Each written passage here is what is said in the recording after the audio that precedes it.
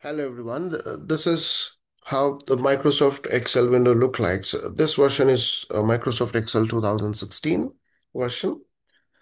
This session will be more about understanding the window, various components of the Microsoft Excel window, and then the further discussion would happen into other fundamentals of the Microsoft Excel. Now, if you look at here, there are various components, something like onto the book one, my Excel. There is some search here. There are so many options out here. And then you have got A, B, C, D alphabets, and then you have on the vertical side, you have so many numbers here. We're trying to understand the overview of the window. Understanding the terms, especially, is very important here. Reason being, tomorrow when you start trying to explain it to somebody, maybe if someone would like to present the options of Excel in an exam, this is very important for you to understand various terms of each of these. Some people call it a tab, some people call it option, some people call it shortcuts, or some people call it various different options people keep calling.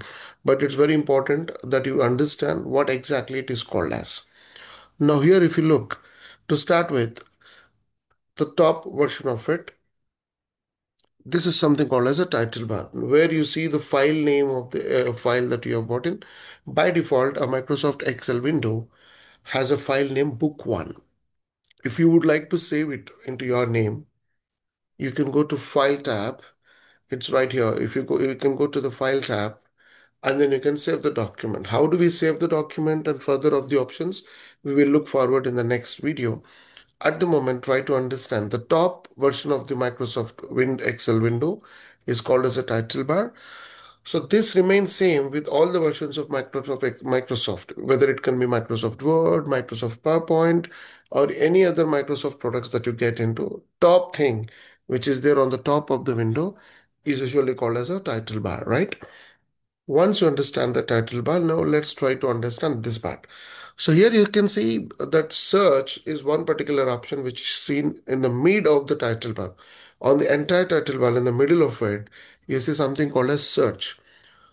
Usually this search option is there in the latest versions of Microsoft Excel. Previous versions like in 2000 till 2010, 11, 12, 13, we have not seen this particular option called search, which is available on the title bar. Why do we use this search?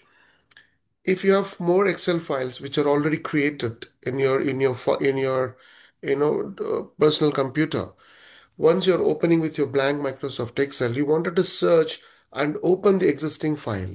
You can just go type the file name there and you can see all the files which are similar to that particular file names.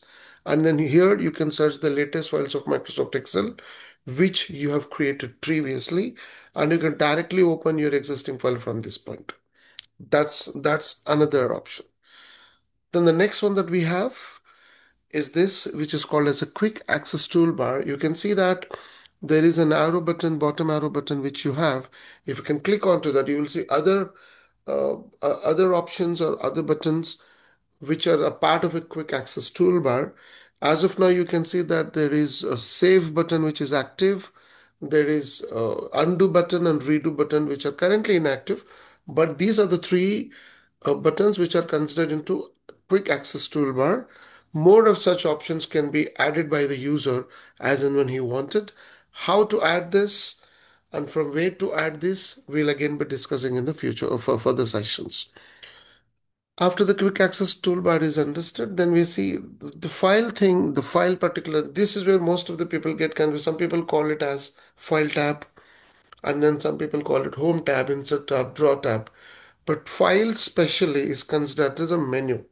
In the latest versions of Excel, for the last 5 years, the versions have changed from tabs to ribbons, which is where file is the only particular option which we usually call it as file menu, and there will be lots of other options under file menu, which includes saving the document, saving as the document, changing the format of the document, opening the existing document, closing the workbook. All of these options you usually see under file menu. And don't get confused. The home, insert, draw, page layout, formulas, all of these that you have on the top, apart from the file menu, those are not menus. Only file is considered as menus. Rest of them that are available on the top, they are considered as tabs. So home is a tab, insert is a tab, draw is a tab. Like this, all the other things that are available on the top are all tabs. Only file is considered as a menu. Next. Now, if you see the area that is blinking, the rest of them that we said till now, these are all called as tabs. But now you can see what's highlighted is home tab. Under the home tab, there are so many options here. Like you have clipboard, font, alignment. You see here, alignment. And then you have number. You have got styles, cells, editing, add-ins, Adobe Acrobat, so on. And if you can go here, there will be more other options that you can see. These are all called as groups, and under each group, there are options. Let's take a simple understanding here. If you look at alignment as a group, where is alignment is grouped under? Alignment is grouped under Home tab. Under Home tab, you have got so many groups. One of the groups, as an example, we take is alignment. So under alignment group, what are all available here? Wrap text is available. Merge center is available. Left tab previous space is available. Right tab space is available. You've got top alignments and center alignment, left alignment, right alignment. The bottom three are considered as horizontal alignments, and the top three are considered as vertical alignments. So these are all the options that are grouped under alignment. Similar with number grouped for so many particular options. Similarly, conditional formatting, format as table, cell styles, these are all grouped as styles. So these are all groups. Under each group, there are so many options. The next thing, the one that is blinking vertically, M is considered to be a vertical level, which is considered to be a column. So M here is considered a column. This is something which is known to everybody. Then we have the another blinking horizontal part. This is called as a row. So horizontal elements are called as rows and vertical elements are called as columns. If you now I've highlighted M column and 18th row. And when both of these are intersecting at one point, that's called a cell. And how do you name the cell? As it is under the M column and 18th row, this cell name will become M18. So this cell name will be called as M18. And the cell is defined as the intersection of a row and a column. Clear? And then the next thing, if you see the yellow highlighted box, these are called as ribbons. So when you consider tabs, under the tab you have groups, under the groups you have options. All of these groups and options are combinedly called as ribbon. Now home has a different ribbon, insert tab has a different ribbon, draw tab has got a different ribbon. Like this, each and every tab that is highlighted on the red there at the top will have a different tab under each of them. Under each tab, there are so many groups. Under each group, there are so many options. This is how you will understand Microsoft Excel window.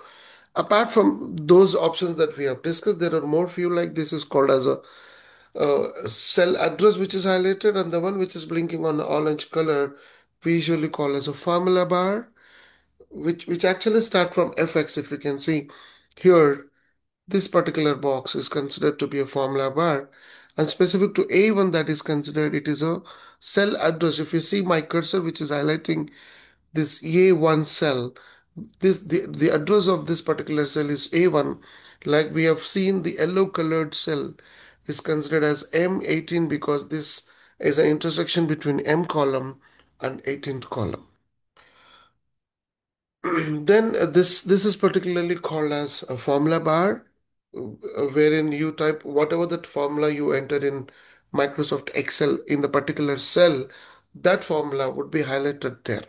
As you enter the formula in any one particular cell, you'll be able to see that formula there. The output of that formula will be seen in your cell.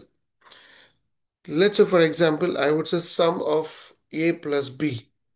The answer, the output of A plus B will be seen in my cell, and the formula will be seen in the formula bar.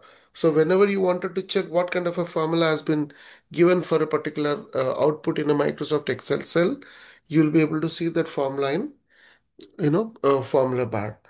So these are the various options that we have seen. And then further to this, we can also see below there is a sheet with the name sheet 1, and you can always rename the sheet based upon what kind of a content you have put in the sheet. Similar way, if at all you wanted more number of sheets in the same workbook, then you can go and add a new sheet by giving a click onto the plus symbol. I believe this is pretty clear, and these are all the options that we have under Microsoft Excel 2016 window. Each of these options, as we practice and as we learn new concepts in Microsoft Excel, we may start using each of these options, and that gets a hands on for each one of you. Thank you.